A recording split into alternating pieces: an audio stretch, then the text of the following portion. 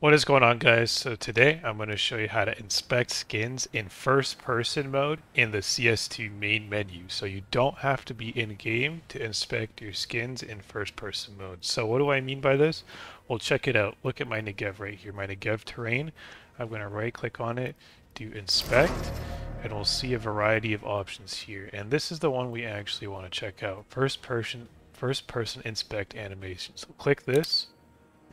And basically, you see it as if you're holding it in first person and the guy's doing an inspect animation, and then you see him holding it like normal after.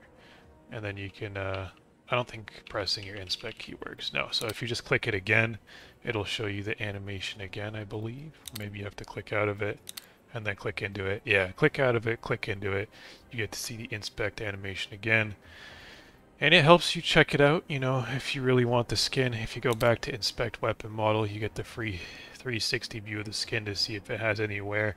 You know, I do like that they've added these little things to CS2 and CSGO as they've been upgrading it over the years, because I personally like to have skins that have no wear. So that helps you check it out.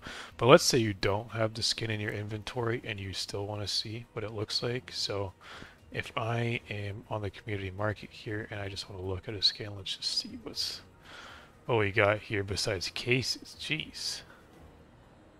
Okay, this Black Lotus. So let's go to one of these on the market. So I'm scrolling down here, by the way, seeing what's listed. I'm not going right to inspect in game here. Let's check out one of these listings. So let's see this. We can inspect in game. And now we can also check it out to see if you like it in, like, you know, as you're playing. So this is the play view, and then this is the entire view.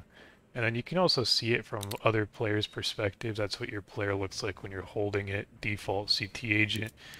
I think you can change teams. Oh no.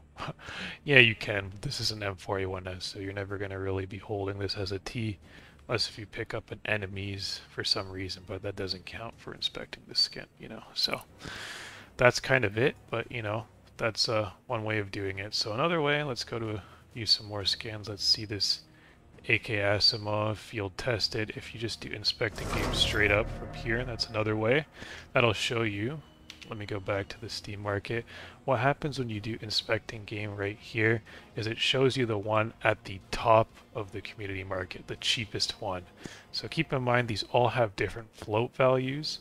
If you see this eye here, so that means they have different wear. So you'll be seeing the one at the top, cheapest one, may not be the worst wear, but it may not be the best either. It just depends on what it is. So yeah, also now I can just check this guy out as if I have it equipped and see if I like it. See if I like it on my character. Again, only T's have AKs, so this makes sense again. And I guess you could change the scenery. See what it looks like on Dust 2. Like, you know what? I don't mind this feature. It's cool. Seems like they really want to push the skin game of this game, the skin market, whatever you want to call it. But yeah, that is how you inspect the skin in first person mode as if you were holding it in game in CS2 from the main menu. Hopefully you found this video helpful. If you did, drop a like. Don't forget to subscribe. Thanks for watching.